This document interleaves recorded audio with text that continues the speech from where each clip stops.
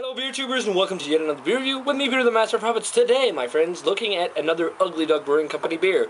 This is the Ugly Duck Papsø in the Tropics IPA. Now, I don't know if you've heard of Henrik Papsø before. Some of you might have, especially if you're a Rate Beerian. He's one of the top raters on Rate Beer. His little icon is a red teddy bear, his profile picture. And he's pretty well known in the Danish beer community, a big beer enthusiast. I believe he currently works at Aaby, who also brewed a tribute beer to him because he hit 25,000 Rate Beer reviews or check-ins or what you want to call it. So that's pretty amazing. So congrats, Henrik. It's awesome. It's a while back now, and they had a big celebration for him, where some breweries brewed beer for him, along with these guys. Also, Aaby, I believe Stronso did as well, and even like Cigar City did like Papsø Passion Fruit Porter or something like that. It's pretty crazy, but he's a really cool dude. And hopefully this will be a really cool beer too. It's an IPA on 7.5% brewed with lots of Sorachi, Ace, Citra, and Cascade hops. So yeah, let's dig into this one. I'm looking forward to trying this one because I haven't had it before. So we got the Papsø in the Tropics poured, and it's a really nice hazy orange, dark orange color with a nice one finger white head. Looks like a nice darker IPA. Let's take on the aroma. Yeah, oh yeah, Citra really shines through on it. I'm really getting that really nice, sweet citrus fruit, like mango, papaya, tropical fruit, aroma, passion fruit that you usually get from Citra. Well, really lots of Citra, and now I'm picking up on the Sorachi Ace too, the lemongrass that you usually get from Sorachi Ace, and it reminds me of a bubblegum called Yenke Tsuggummi. Yeah, I don't smell any malt in here, just lots of Sorachi Ace, some like grapefruity, citrusy notes from the Cascade, but the Citra really shines through with the tropical fruit notes along with the Sorachi Ace. And the Sorachi Ace in here, combined with the Citra, works really well. That kind of fresh lemongrassy, spicy, slightly minty aroma along with the tropical fruit notes of the Citra works really well. Okay, this is like making my teeth water. Let's give it a taste. Cheers, guys.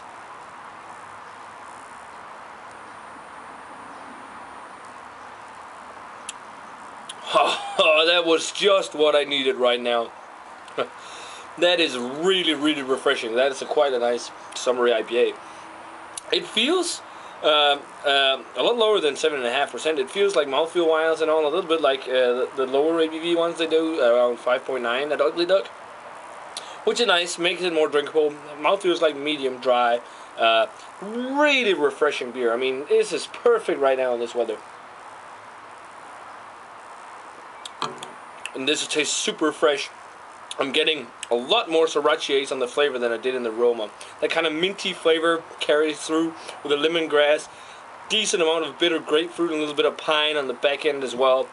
And a touch of sweet maltiness. This is actually really good. This is actually, I think, maybe I'm liking this maybe even a little bit more than some of the other Ugly Duck beers, actually, or IPAs, because it's just so fresh and juicy. Now, the Amarillo and Citra IPA, I had it fresh the other day. I just reviewed an older bottle, and that was really good. I would probably have given that a 90 fresh. This is pretty damn close. I mean, it's got all those nice tropical fruit flavors like mango, papaya, a little bit of passion fruit, along with that interesting kind of lemongrass, minty flavor from the Sorachi Ace, and lingering with the Cascade on the back end with a bit of grapefruit. It's really nice, as you can see, just going down like water. Super refreshing, perfectly good weather, and really darn cheap. I mean, that's one of the reasons I'm really starting to like Ugly Duck. It's probably the cheapest good Danish craft beer you can get at the moment.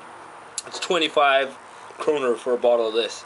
That is pretty darn cheap, even for Danish standards. You'd usually have to pay at least around 35 to 45 for a bottle. So, good price as well. But yeah, good stuff. Rain-wise, I'm going to go 89 on this one. This is so far... Oh, I got a little bit of strawberry note there, almost. Weird. But yeah, so far this is probably one of my favorite Ugly Dog IPAs, actually. It's actually really nice.